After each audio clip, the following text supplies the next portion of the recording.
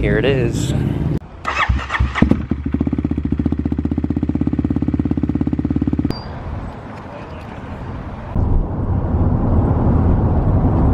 Without further ado, let's go ahead and see what it made.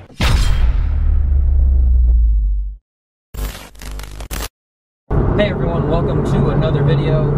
Today's the day we're going to pick up the KLX after weeks of waiting and the KLX being down. As you can see, we are in the Corvette here. And my dad is in the truck ahead of us. Before we go get the KLX, we're going to drop off my car here at the transmission shop real quick so that way they can hopefully diagnose the issue with the transmission that started occurring after the drag strip. We got a little bit of a flare between second and third gear. Could be servo motor, burnt fluid, but let's go ahead and get on the road and get to the transmission shop and then get up to getting the KLX.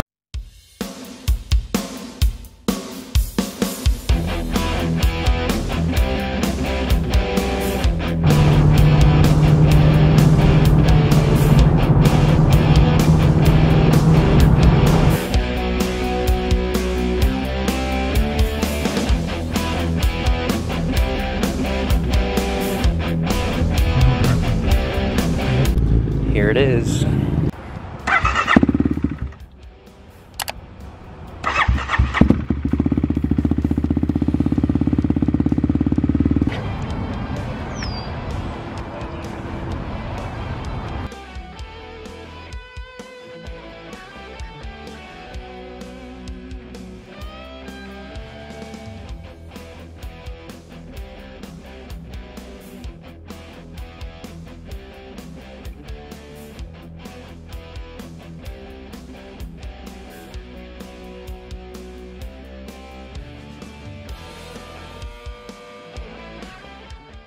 Before we jump into the results here, I just want to give a big thanks to all the shops that helped out. Lions Technical Machining for porting the head, Max Bore in Florida for getting the board throttle body done, and of course Two Wheel Dyno Works up in Kirkland, Washington, getting this thing dialed in. Runs a whole lot better than the EJK setup, runs smooth, power comes on in a linear fashion, and it rips. Of course, their customer service is great as well. As you guys saw, I called them on a Tuesday, took it up to them the next day. They called me 2 days later, telling me that they had already tuned it with the stock injector. I told them I wanted a bigger injector, got it overnighted. Told them I wanted a bigger injector, had it overnighted to them, got there on Tuesday, and they had it all tuned up for me the same day. Of course, thank you to all you guys supporting the channel. You guys enjoy the videos, I enjoy making them for you. We're just gonna keep on going. The channel is just gonna go up from here, as I always say, but let's go ahead and get into the results. Alright everybody, we made it back home here, and after a long wait, the KLX is finally back. So let's start off with the easy thing here. The injector, as you guys saw, we had to get a bigger injector for the KLX here because the duty cycle was at 99% with this little stock injector right here. As you can see, a little guy.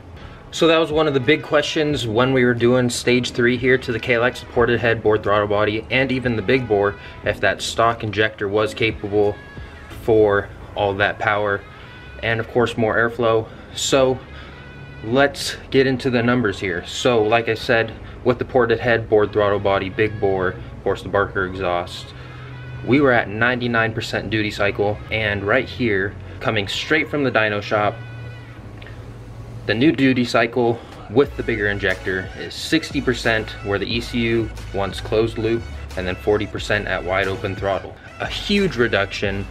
Heck, we have room for a turbo and nitrous now with the injector, so that's a good sign right there. So of course in here we have the new upgraded injector. Simple install. It said that it took them like 35 minutes. So I think all it is like a screw. That's pretty much it holding it in. It's in the service manual. I was actually pretty surprised that it knocked it down that much. I thought it would knock it down to maybe 85%, 80% right where we need to be, because the injector, when you order it, it says it corresponds to 315 cc. That big bore, people said is perfect for the 330, and like I said, no one has really tested it that much with the 351, and of course the ported head, board throttle body, all that stuff. So yeah, it knocked it down a whole bunch, 60%. And closed loop where the ECU wants it. I have an O2 eliminator, but the ECU still wants some closed loop operation. And then 40% at wide open throttle, the dyno shop said. So that's great with that injector. Now let's move to the part you guys are all waiting for. What did it make after spending all that money? This stage cost about $1,500. $500 for the ported head, $500 for the shop bill. That included 2 tunes and installing the injector, $170 for the new injector, $125 to get the board throttle body, and then I think $300 for the power commander. So this stage cost about $1,500, but I can certainly say the results are worth it. Stick with me here as we dive into the power numbers, the dyno graph, the analyzation of that. But without further ado, let's go ahead and see what it made.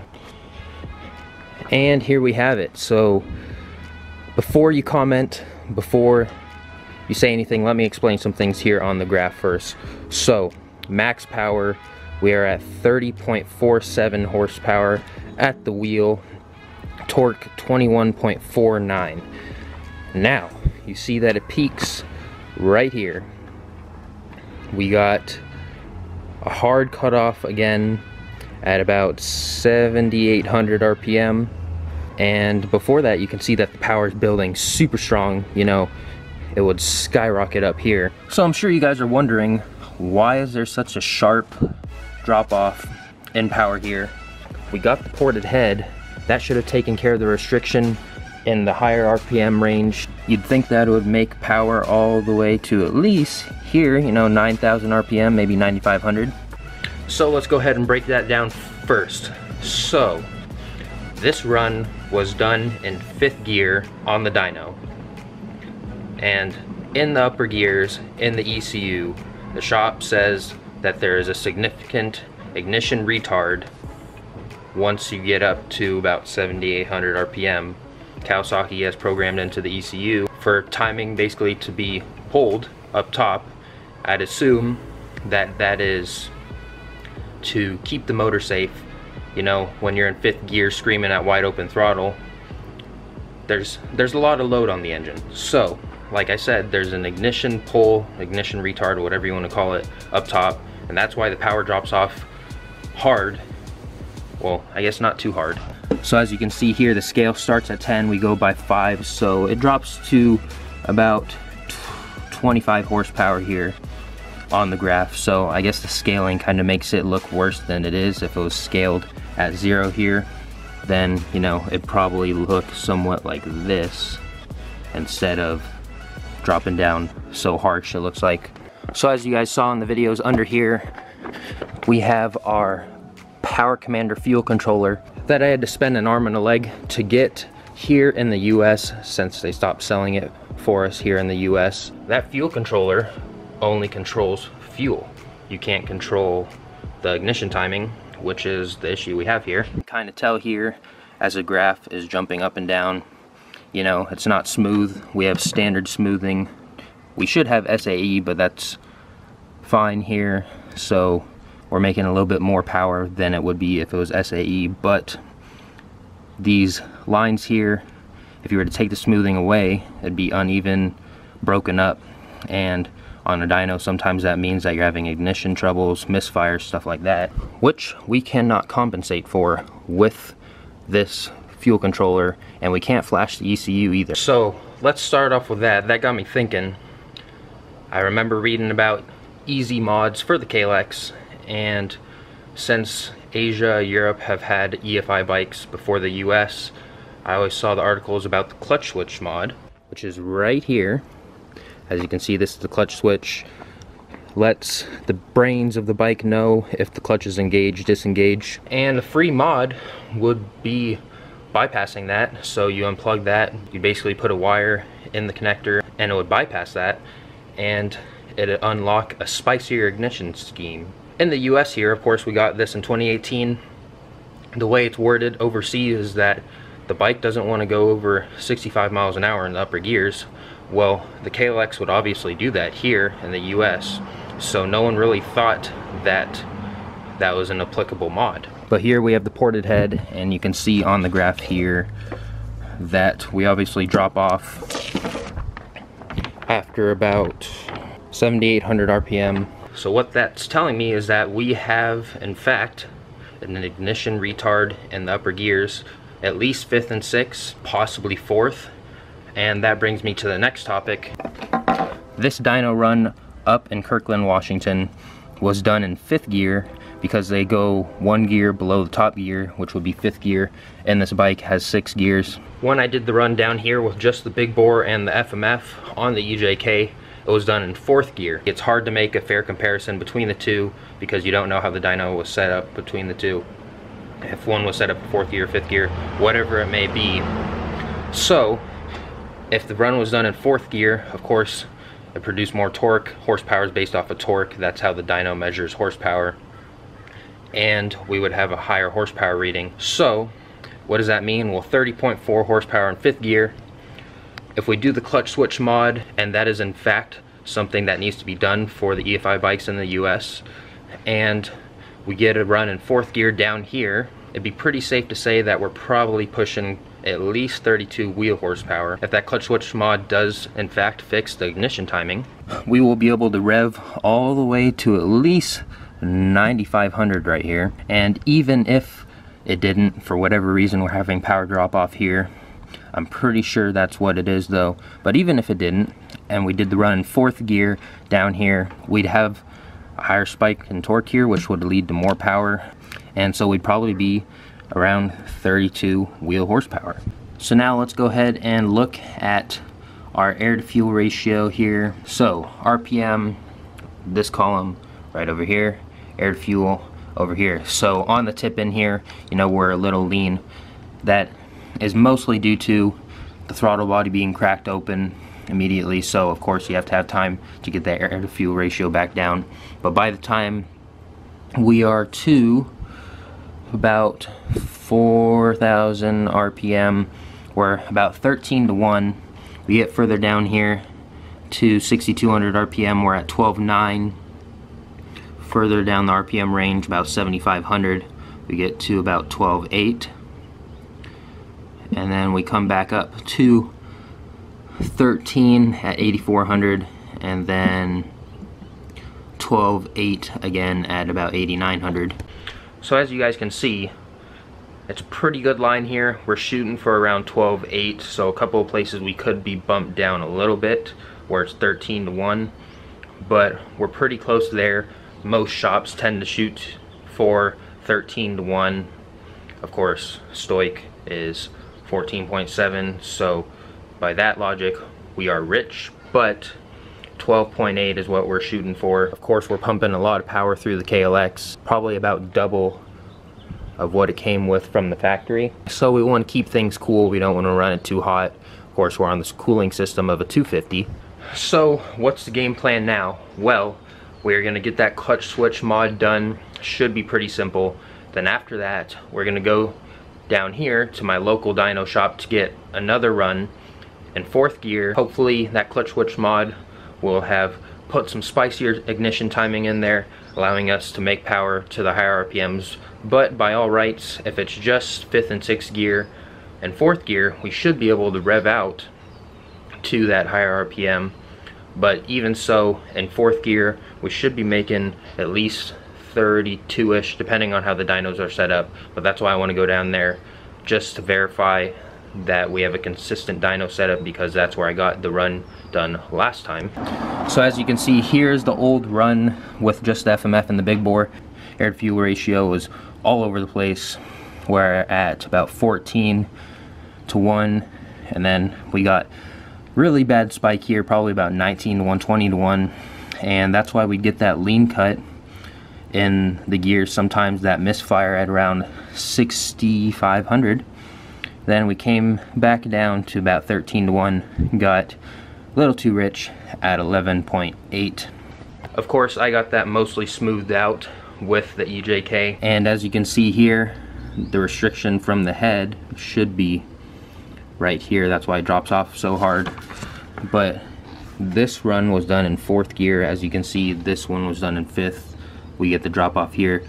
ignition timing, ignition timing, ignition timing. Of course, we got SAE smoothing here, STD, which is standard smoothing right here. Standard reads a little bit higher than SAE because of their standard conditions. SAE is about 77 degrees on their perfect day. Standard is 60 degrees, cooler temperature, more dense air. Better burn. So we learned a few key takeaways here from doing the stage 3 stuff to the KLX. Number one, the KLX needs a bigger injector with the 351, the ported head, all that. We are at 99% duty cycle. That new injector took it down quite a bit to about 40 to 60% duty cycle.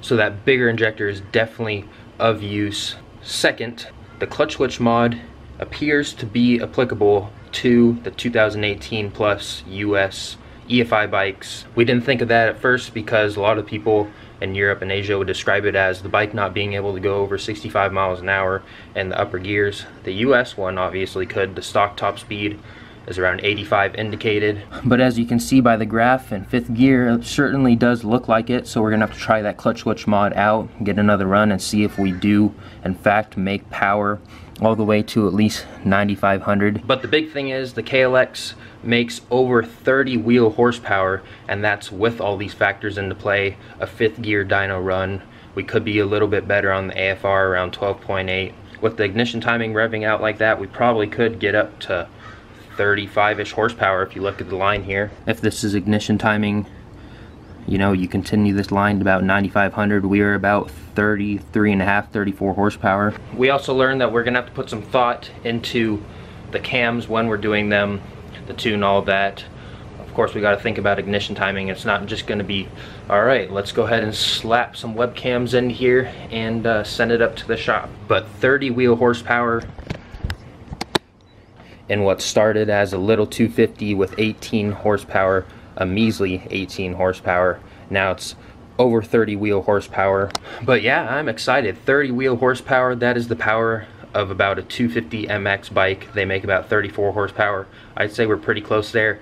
Hey, I guess we're gonna have to line up against a KX250, find one or another brand, and take a run at it, see if we can't keep up. But there you have it, everybody. We are in fact making over 30 wheel horsepower on the KLX. It's been a long journey, about a month and a half the KLX has been down, and about a year ago we started with the KLX, just all stock, 18 horsepower. Stay tuned for a bunch of stage 3 KLX351 content. We're gonna have the first ride, we're gonna go off-roading, and I don't want to give all my secrets away, but we're gonna be having some fun. So if you enjoyed the video, be sure to give it a big thumbs up. Also share it to your friends and those who may enjoy it.